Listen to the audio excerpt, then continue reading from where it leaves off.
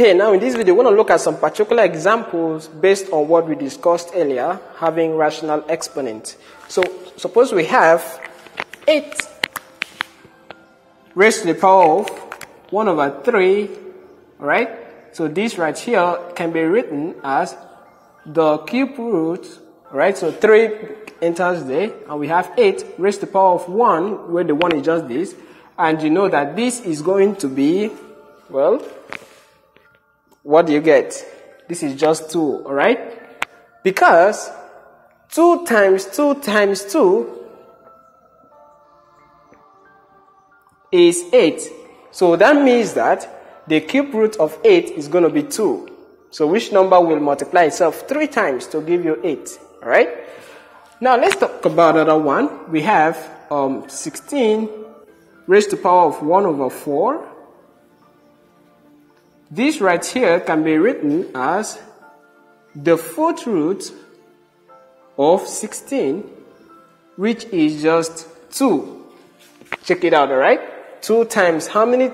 So are you going to multiply, okay? How many repeated products are you going to get? 16. So it's going to be 4.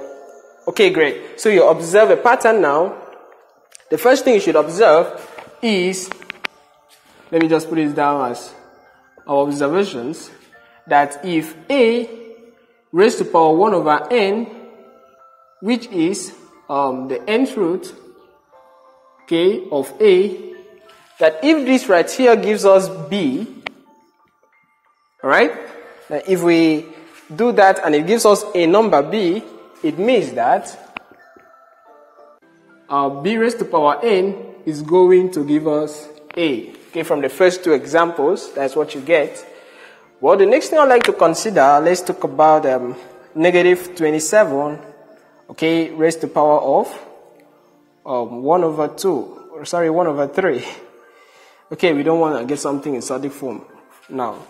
So, negative 27, okay, raised to the power of that, this is just going to be, the 3 is in the denominator, okay, the denominator of the exponent, so it's going to be the root, that is going to be the cube root, alright? And we just put down the negative 27, and we raise it to power 1, okay, to just remain the same. Okay, now look at this. What is the result? That is, what is the cube root of negative 27? Let me put the 3 down first. Okay, well, when it comes to taking roots of a negative number, some people get confused, right, on what to do whenever the number is negative. Now, someone will say that this has no solution, right? No, it has a solution, and the solution is just negative 3. Reason being that the index here is not an even number. The index here is an odd number, 3. So, negative 3, it means that if you multiply negative 3 with itself 3 times, you're going to get negative 27. And of course, it's true. But whenever we are having an even index, that, for example, 2, 4, 6, 8, and so on, all even numbers. So if you have an even index here, you can't take that, okay? You can't take it to a negative number. For example, the square root of a negative number. You can't do that in the set of real numbers, okay? The fourth root of a negative number does not exist in the set of real numbers. This only works for odd indexes like 5th root, 7th root, even the 3rd root, the cube root, and so on, alright? But, okay, so that also makes us to see, maybe this is the kind of first observation. Now, the second observation will be that, based on what I've just discussed here, that when we have a, if a is greater than 0, right? It means that negative a will be less than 0. So you look at it. When we have a number greater than 0, if you multiply that number with negative 1, alright, that number will be less than 0. Okay? It means that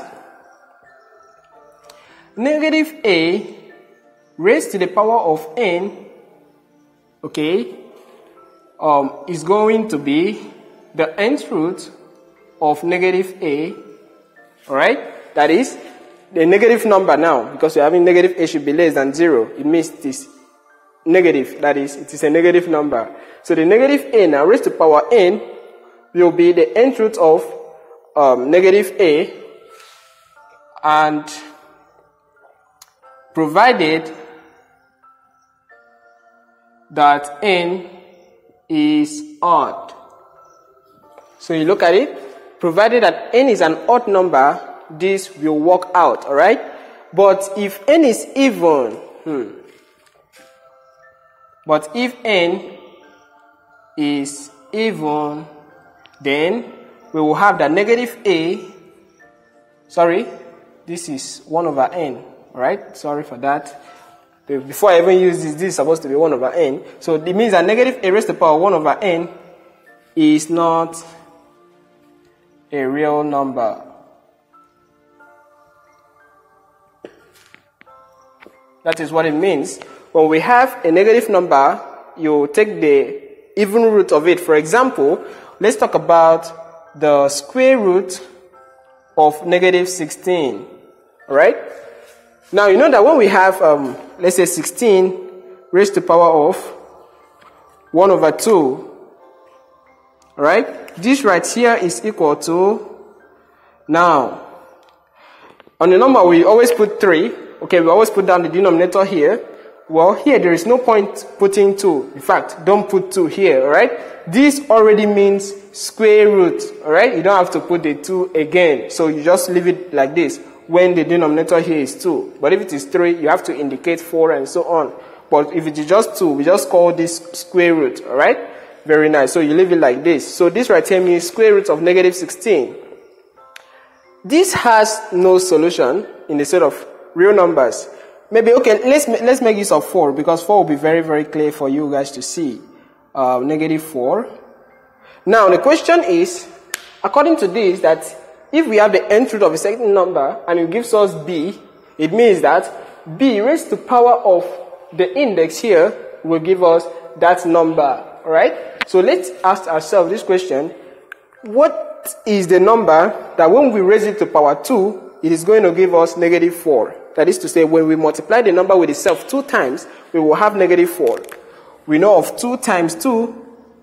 2 times 2 will give us 4. So it's not negative 4. We know of negative 2 times negative 2, which will give us still 4, because negative 2 times negative 2 become positive 4 based on the negative times negative, which is positive. So this will give us positive 4, the two of them. The only time you're going to have negative 4 is if you multiply 2 with negative 2.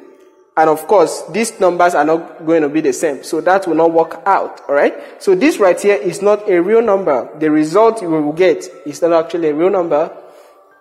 It will lead us to a complex result, actually. But we are not going to do that in this course, alright? So we take it off.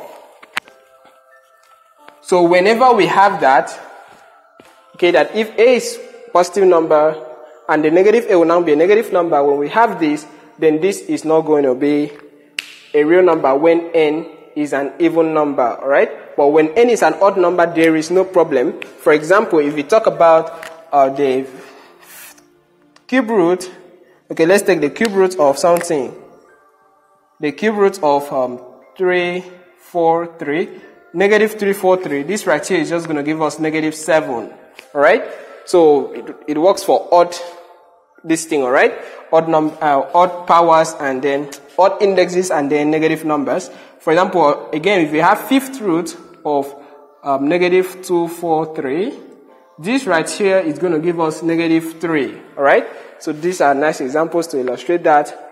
Well, in our next video, I'm going to discuss something very important, still this kind of stuff. Maybe I'm going to give you the 3 cases we are going to have by summarizing them, and then we will move on to something else. Anyway, thanks for watching, and please subscribe to my channel.